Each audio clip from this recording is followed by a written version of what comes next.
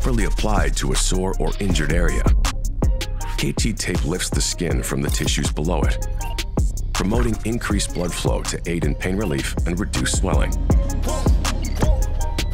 The best way to apply KT tape is using the anchor stretch anchor method. Remove the adhesive backing and place the first 2 inches of the tape on your skin. This is your first anchor point. Next, moderately stretch the tape until you reach the last 2 inches of the strip. Finally, apply the last 2 inches without any stretch. This is your second anchor point.